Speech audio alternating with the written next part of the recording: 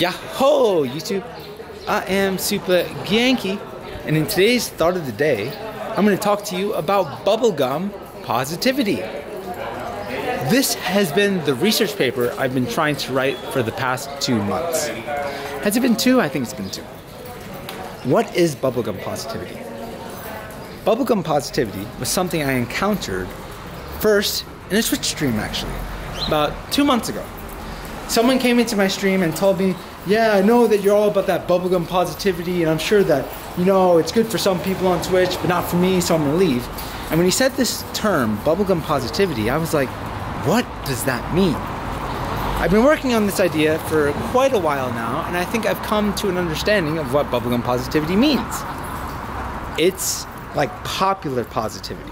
It's like those cat posters that you see that like, you can do it if you just believe. Like it's that kind of stuff.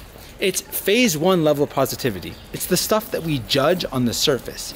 It's not the stuff underneath the surface.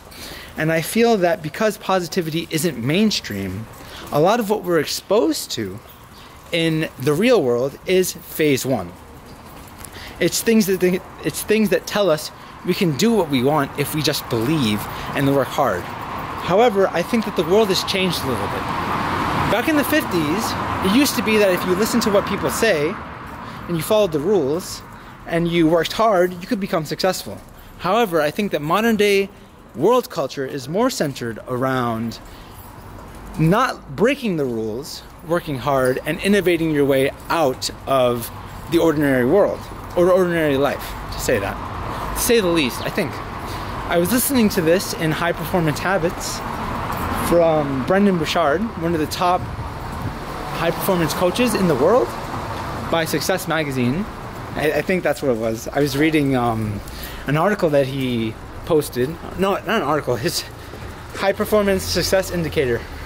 I took the test yesterday and it was cool. It was really, really cool. But like, I have a lot of work to do actually to become better at performing on my things. And I just started thinking so much about this concept of bubblegum positivity. In about, what's it called, a week or so, maybe like 11 days, I'm going to be streaming on Twitch with Wake the Beast, and I'm going to be presenting a lot of my findings on bubblegum positivity. Now, just to give you a quick summary of what my findings show, I'm trying to link cognitive dissonance between loneliness. Now, one of the big things that I think that I struggle with most often is cognitive dissonance. I say one thing and then I say something else that contradicts what I say. If you know me in real life, you probably have heard me contradict myself before, and you've heard how quickly I am to dismiss the contradiction. For me just to say, I can't be held accountable to whatever I think because I just think about so much stuff. I think a lot of us tend to think this way as well. However, where I'm very verbal in my dissonance, I think a lot more people are less verbal about their dissonance and are more interested in keeping it in their heads. Here's the thing about keeping stuff in your head though.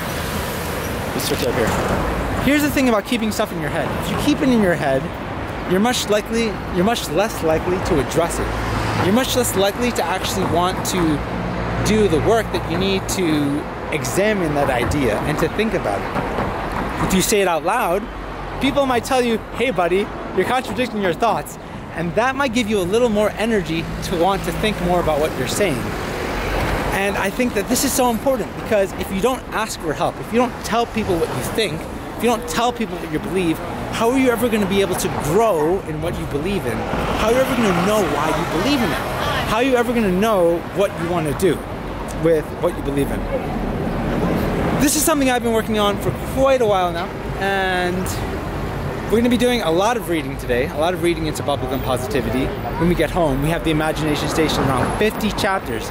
We're now approaching 50 chapters of the Imagination Station for us to be able to go and look into. I have to do a 10-page thesis paper on what my argument is going to be about, and it's going to be really exciting. So I just wanted to say that. I'll see you on the next one. Bye-bye. A bunch of people here now.